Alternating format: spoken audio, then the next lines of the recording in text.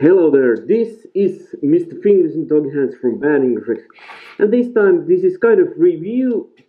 Although, when I read this, I was thinking I will comment right away.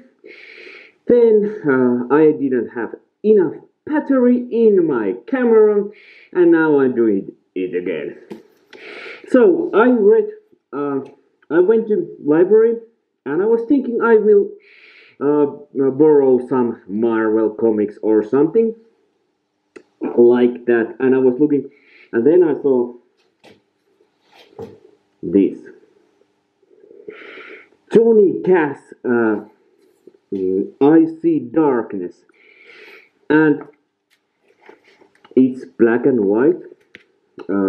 Fits really well for Johnny Cash, and it tells a little bit about his childhood and kind of what would I say? It tells, if I understood, some of the song's story also, and then it jumps to back to Johnny's life,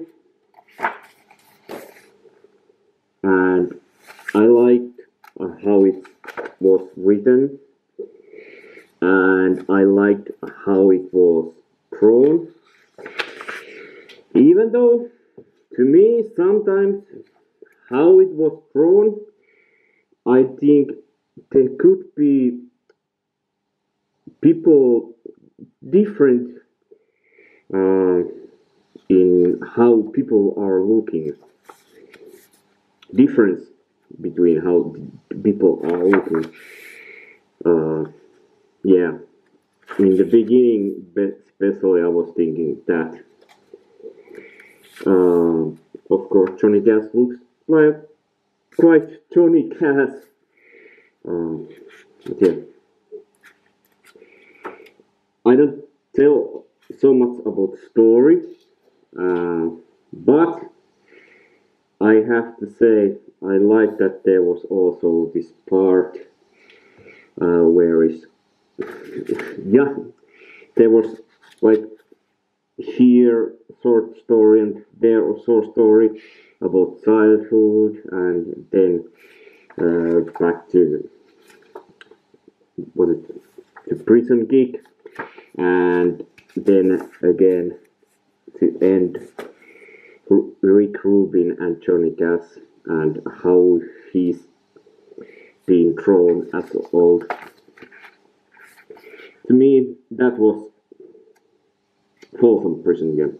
And now, if you don't want to know how what's the end picture, close your eyes for a couple of minutes.